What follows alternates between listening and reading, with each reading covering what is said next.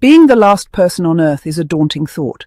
Imagine waking up to a world where you are the only human left, the silence deafening, the emptiness overwhelming. It's a scenario we hope to never face, yet it lingers in the back of our minds, a haunting possibility. But it forces us to confront fundamental questions about ourselves. Who are we when there is no one else around? What drives us when society's expectations vanish? What truly matters when everything is stripped away? Is it the material possessions we accumulate, or the experiences we cherish? What would you do with unlimited time and absolute freedom? Would you seek knowledge, explore the world, or perhaps create something new? Would you embrace the adventure, or crumble under the pressure? The weight of solitude can be both liberating and crushing. It's a question worth pondering.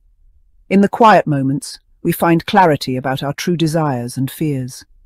It reveals the strength of the human spirit, our ability to adapt, to find purpose, even in the most desolate circumstances. Our capacity for resilience and hope, even in the face of unimaginable solitude. We discover what it means to be truly alive.